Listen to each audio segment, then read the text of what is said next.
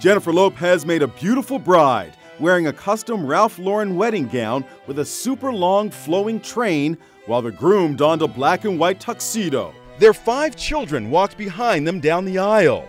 The intimate affair took place at Ben Affleck's sprawling estate outside Savannah, Georgia. The 100 guests were asked to wear all white and were shuttled around the property on trolleys. The guests received chocolates in their hotel rooms, along with this note: "Thank you so much for making our wedding weekend celebration so special. Sweet dreams, J and B."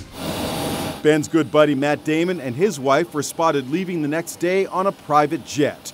Noticeably absent, Ben's younger brother Casey, who reportedly had parental obligations.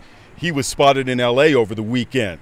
He posted this photo of himself, Jen, and Ben from 20 years ago. "Welcome to the family. Get ready for some real dysfunction." Kidding. Jen, you are a gem. We love you so much. Affleck looked a little worse for wear the day after what's being called the wedding of the year.